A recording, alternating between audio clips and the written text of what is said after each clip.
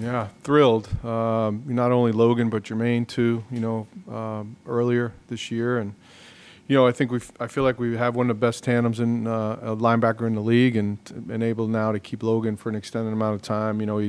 He's the play caller on defense. I talk to him on the headset.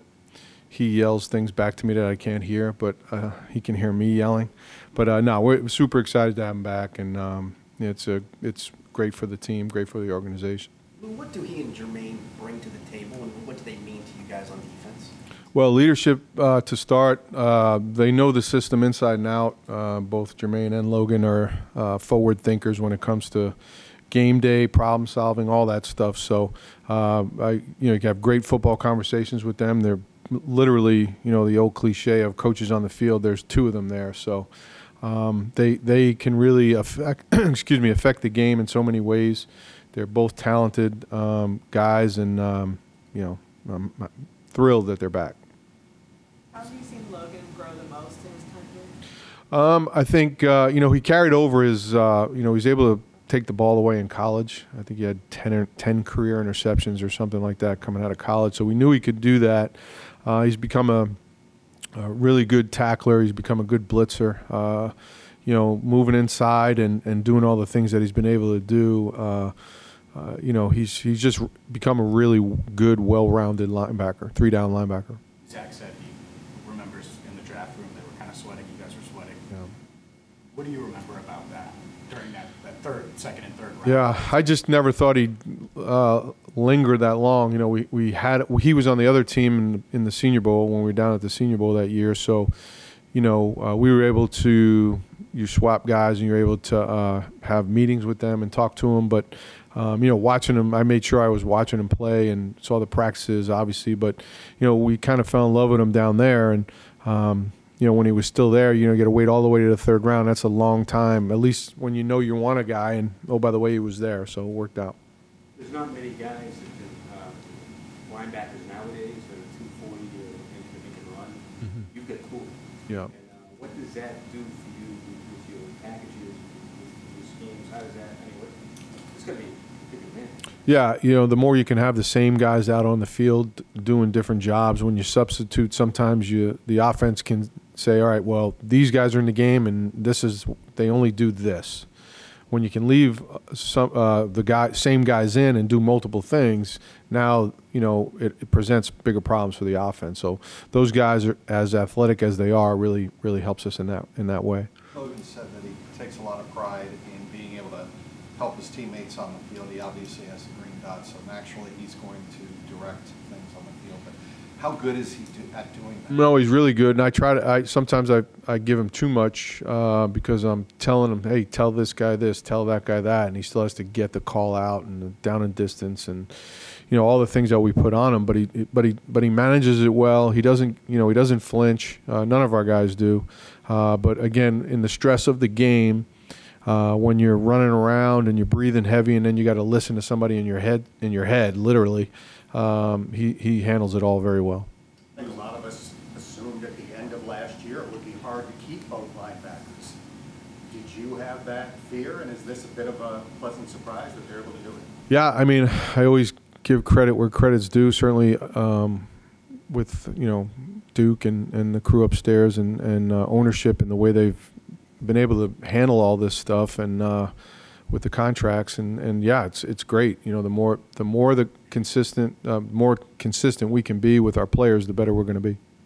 Some people might suggest linebacker's not supposed to be a premium position. I'm not saying, but does this suggest you don't view it that way, or how do you view that position as a whole? Well, you're going to have two of them out there, and if they're going to be two good ones, it's better than having two that aren't so good. So, I like having our guys, and they're our guys, and they play well. And yeah, we're gonna use multiple packages and things like that on third down, but you got to get to third down.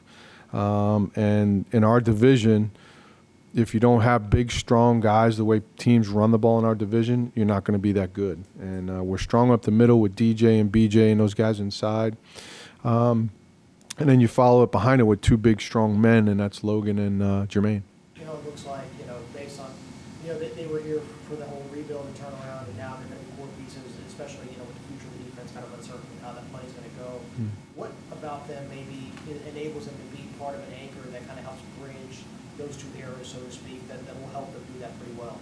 Well, I just think, like you mentioned, that they were here at the bottom and have seen the top and everything in between. So they can share that knowledge with the younger players, bringing the younger players on. I still feel like we have a great linebacker room with depth, Akeem and Marcus and those guys and Joe Bocci. And so, not only Jermaine and Logan, but the whole group does a great job of helping all of our guys on the defense.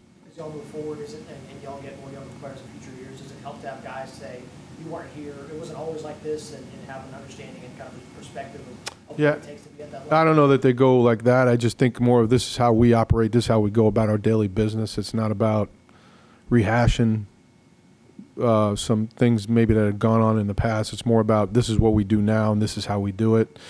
Being a pro and on and on and on, and that behavior doesn't fly here, and they can just reinforce what Zach and myself are trying to get done. As you got Logan in the building and you started to give him more and more things to do, was there anything that surprised you with his skill set, or was it like, yeah, this is just like we expected? His athleticism, you can see how he was able to, match up on different backs and even on tight ends at times.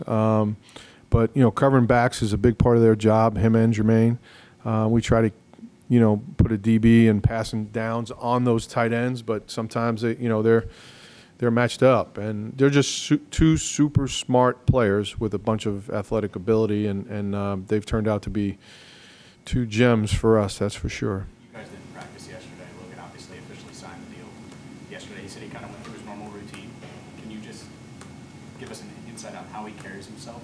Because I think most guys might celebrate in that situation. Yeah, maybe, but we're in training camp, and if a guy gets, my history in the league is if a guy gets a deal done in the off season, it's a little bit different than during the season. It's hard to take a step back. When you talk to our guys about their day off, it's not necessarily a day off. They're still doing the Pilates, the massages, the cold tub, the hot tub, getting a lift in. So they're not just sitting on the couch. So, knowing him, he probably enjoyed some time with his family and maybe checked his bank account. I don't know. For some guys across the league with an extension in line, it can be a distraction for them, and we've seen it. It didn't seem like that was the case for Logan. What does that say about him? Again, it just speaks to he's an adult. He's a guy that's a mature guy. Always felt confident and that something would get done. He wanted to be here. We wanted him here, and so I just think he believed in the process, and it worked out. He talked about his biggest challenge was the shoulder injury, the dislocation, the rehab, and trying to still play at least a sufficient level. Yeah. He ended up even doing more than that. To you, what did that mean? What did that say about him? Well, you kind of knew what he was all about, and his teammates saw what he went through to try to get back and end up doing what he did for the rest of that year. But excuse me, that's what he's made of. So it just kind of showed everybody that's what he is. A non-Logan Wilson question: what's Miles Murphy showing you so far in this camp? We'll find out more, as we go forward. But he's shown that he can rush. He's shown his athleticism, his length. He's using that well. All these young guys you could put in the same bucket, and we'll finally play a game, watch them run and get off blocks and tackle people. Because at the end of the day, that's how you play good defense. And so until we get some of these games under our belt, then I'll really have we as a staff will have a better feel for what these guys are all about.